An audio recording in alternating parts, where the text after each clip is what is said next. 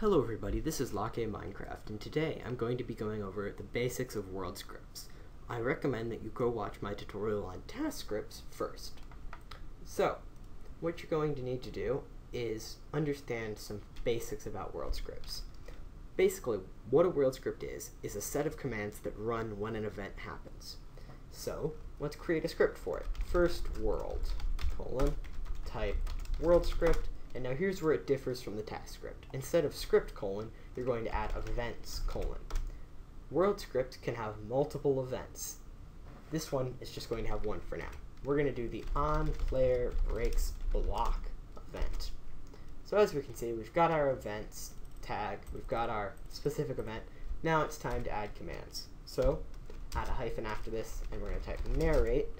You broke, and then we need to tell the player what they broke. So if we go into the event on IRC and type event onPlayerBreaksBlock, we can see that there is a lot of info here that the bot tells us. So !event and then an event, the bot will give you all the info about it.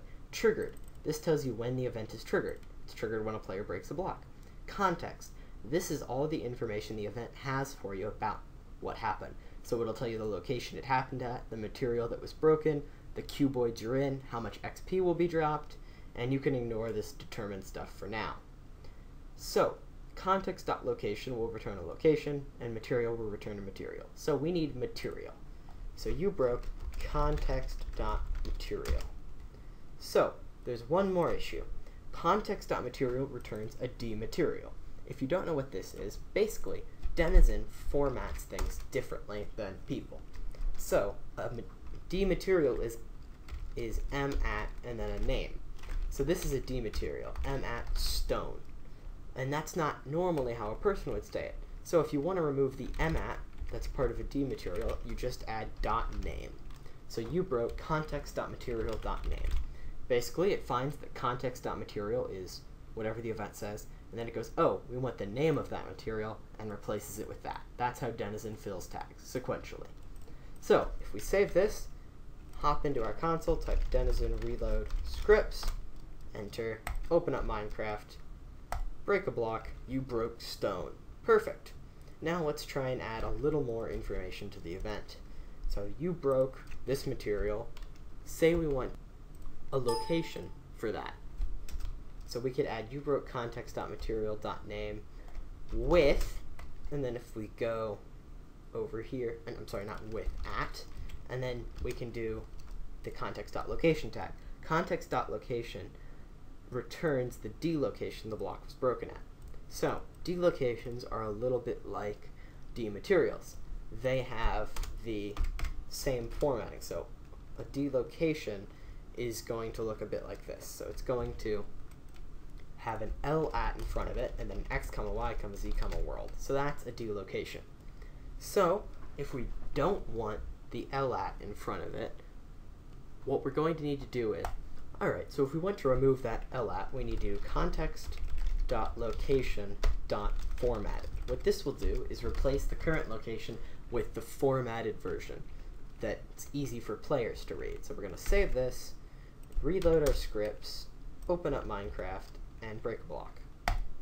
Now we're going to see you broke stone at x 9.0, y 73.0, z 44.0, and in the world training 1. So that's another nice example of tags. Now, say we wanted to do our own formatting for this. We could do something like this. We could say at x, say we want to put the x coordinate here, we would do context.location.x. If you add .x to any dlocation, it'll return only the x coordinate. Now, what this will return is 7.0. Say we don't want the 0.0. We can also add a tag like .asInt.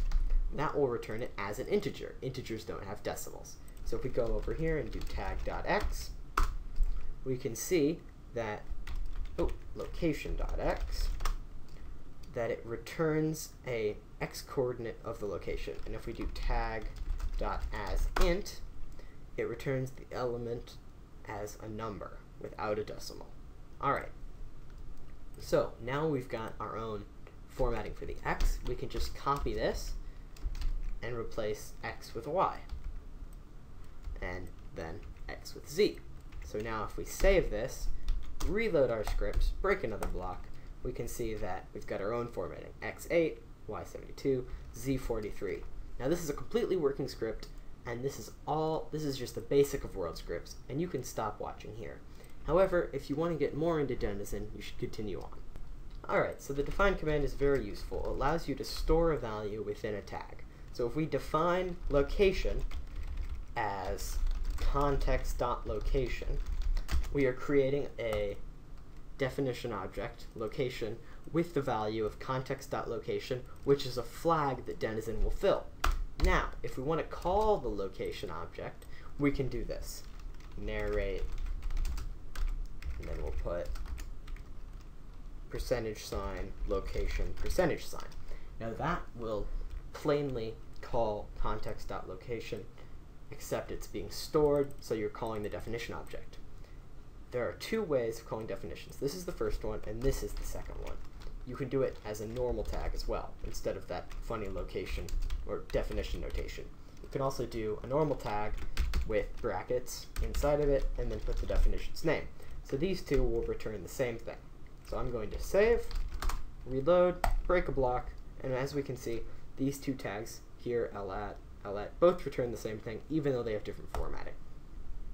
Now, here's the real difference. The one with the less than and the greater than signs is better when you need to add more meta tags to the end.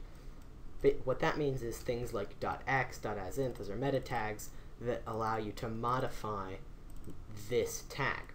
This tag you cannot add meta tags onto, like .z, because the tag ends here. That's it. So here's how that works. You can add .z here after the brackets, before the end of the tag, and you can't do it here. So I'm going to save, I'm going to go into Minecraft, I'm going to reload, and break a block, and as we can see, this one is returning my X chord, and the other one is, or Z chord, and the other one's just doing the same thing it was before. So that's a bit of an intro to definitions, which we're going to be using a bit later. So this is the basics of world scripts.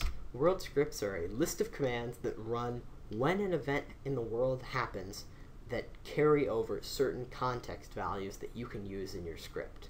Thank you for watching. Bye.